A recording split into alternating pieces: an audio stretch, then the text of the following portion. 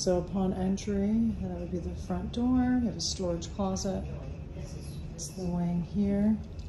Living space, breakfast nook. And then all the appliances convey. This is a little deep. And here, good storage.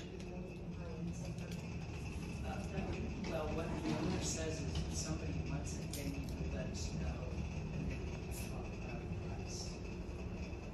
I will tell you, this is how I suggest my customer prices, and I can't say for sure they will. But you remember the original price that you paid for something. And then you divide that in half, and that number you times 30%. And that's what you should pay for used furniture. So it doesn't have a lot of value. This also is a sleeper. So, as is the sofa in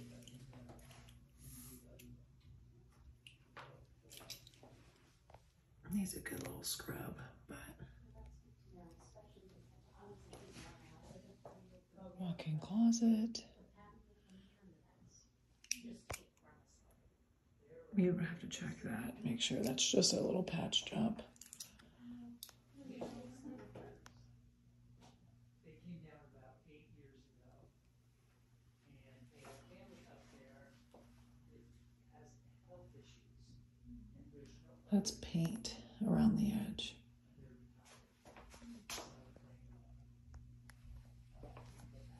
And their voters, you know.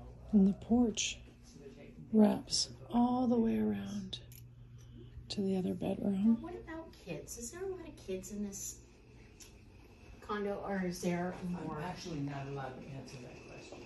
Really? Yeah. Oh, okay. But I will tell you the thing to do, well, no, school's out. I always tell customers, come by on the bus. 3:15. Well, we just wondered, you know, it's new.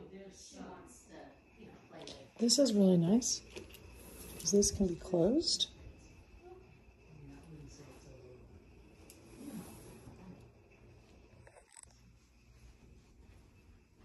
And they just redid the pool. Closet.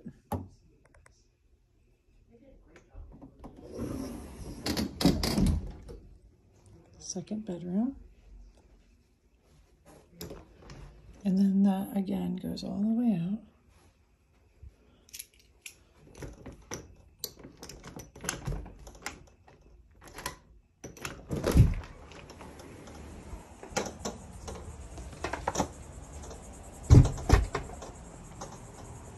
And wraps around.